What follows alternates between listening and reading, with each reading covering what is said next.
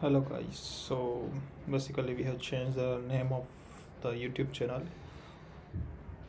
to the Cobox, the knowledge is growth. So we have planned to start the things from scratch. So this video is only for those who are new to technology and will go with us for the long to learn the new technologies and everything.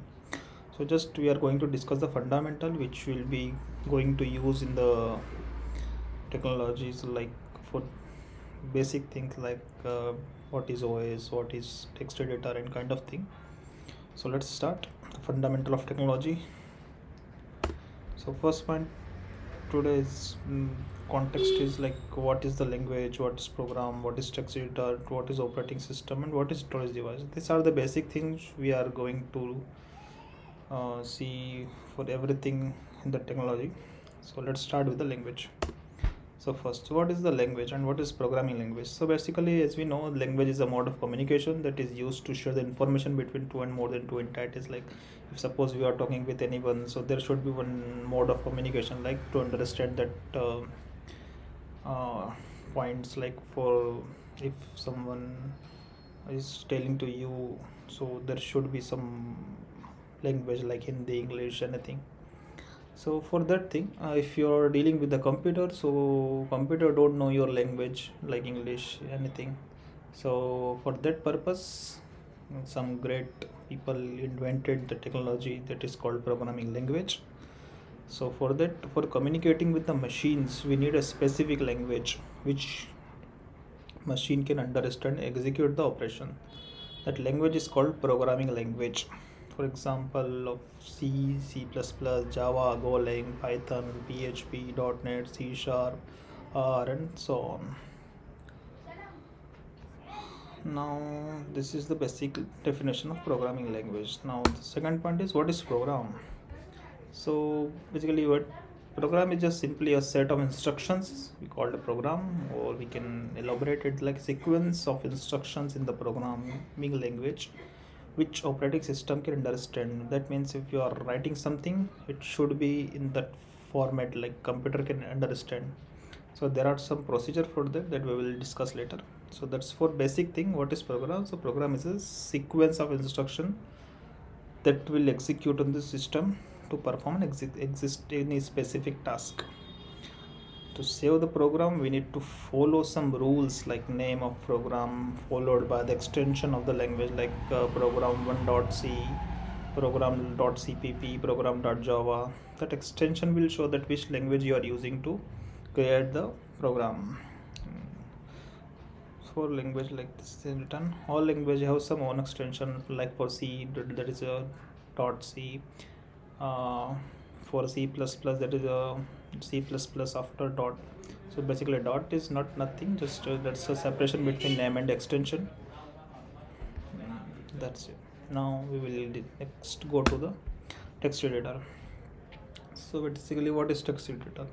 Yeah, as we usually use the computer, so whatever uh, application or software we see where we can insert anything like text, so that's called text editor. One of the most common example is like Microsoft Word which we use. That's the example of text editor.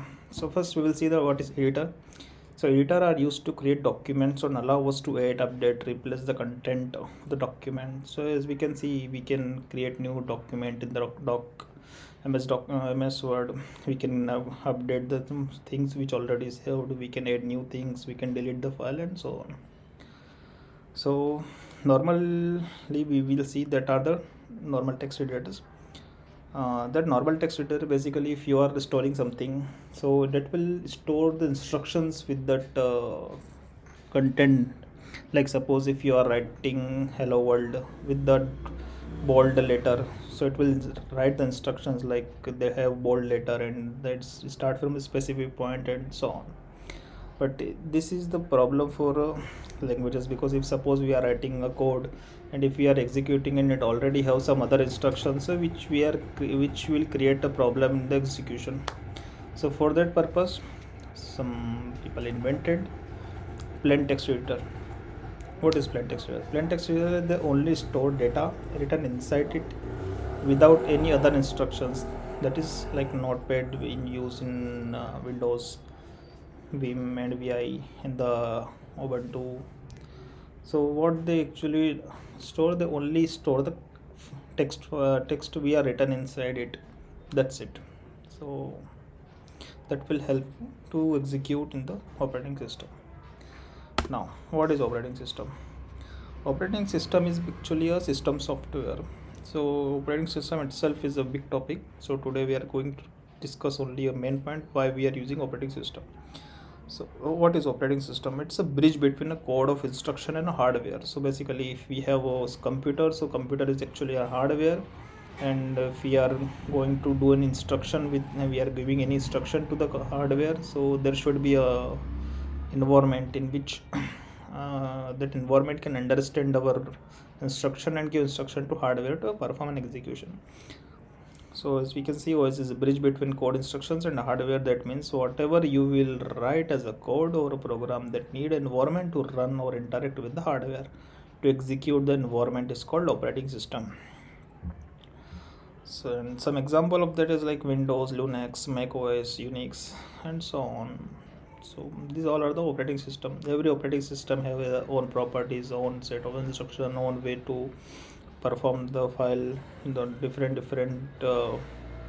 languages have different kind of executing file. Like for Windows we have exe, for Mac there is a different file format, for Linux there is a different file format. So it depend on OS to OS. Once you will learn for a specific OS, you will get the things how it will works. The main thing is a storage device. So what is a storage device actually? So storage are something which are used to store the data. That's the basic definition, as we all know. So there are two types of storage. One is a primary, one is a secondary. So primary means like that are the basic need of the system that require to run the system. These are the RAM and ROM. One is a RAM, that is a random access memory. One is a ROM, that read only memory. And for the secondary storage like floppy disk, CD, DVD, tab, hard disks, USB drive, and so on. We already nowadays everyone has saw these things. Now we will go some in detail with the storage devices. So more about storage. Anything we store in the system is stored in the secondary device. So suppose anything we want to store like video, image, text, so whatever you want to store in the device, that will come under the secondary devices only. But if you want to execute that file, suppose you want to open the file, so that execution will happen in the RAM. That is the main work of RAM, we can say. So for not only image, everything, like if you are running for a small program like hello world, so it will execute in the RAM only. So we can say like whatever action we are watching on the screen, that everything happening in the RAM only. Then that means that to run any application, that application should be in the active state. As I saw that everything you are watching moving, so that is an active state actually. So OS automatically load the application or file into the RAM for execution. Data initially load in the RAM. So that one thing. Initially, if you are performing any action, like before storing to data, if you are running the anything, so that will come under the RAM directly. When and if you want to store that procedure or anything that is running, that is we there, for that we will use secondary storage. Now that one main question, how long the RAM stores the data. As we know that for storing everything we are using the secondary devices, but for executing we are going to use the RAM. So that main question will arise, like why RAM is used and for how long the RAM contains the data. So the only the main definition, once you execute any application in the store, that is stored in the RAM. So whatever you will run, it will is in the RAM. Data will be in RAM until the program is running. So for suppose you are start any application, that application is running, so till that running, that will be in the RAM, and all the data belongs to that application will run in the RAM. Once you close that application, then that all data vanishes. Once the application closed, the data vanishes. That is the reason we call RAM as a volatile memory and temporary storage. So these are the basic things about that points we are going to use in the further language, whatever we will use. It's independent of technology. These are the basic things. So thank you for today. Now soon we'll going to start with the new technology that we will choose. We are getting some new teachers to teach you. So for like C, C++, Java, Python, for all the languages we have the new teachers who will guide you. Thank you. Have a good day.